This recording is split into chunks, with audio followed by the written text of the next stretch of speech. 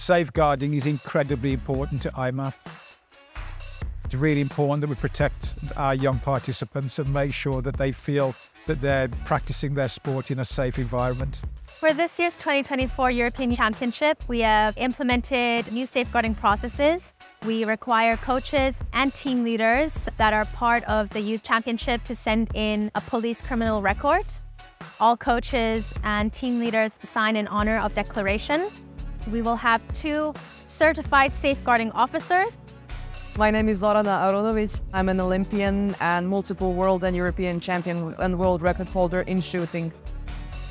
I'm a licensed safeguarding officer from the IOC.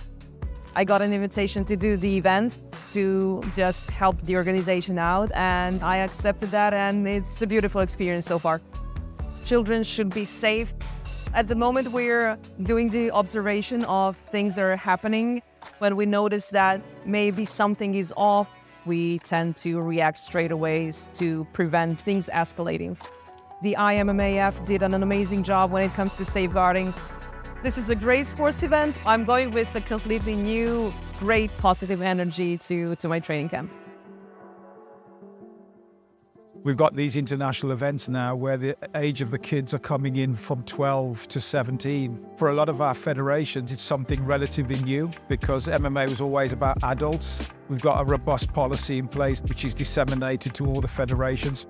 We put out a lot of information in the handbook with all the links that people need to report incidents.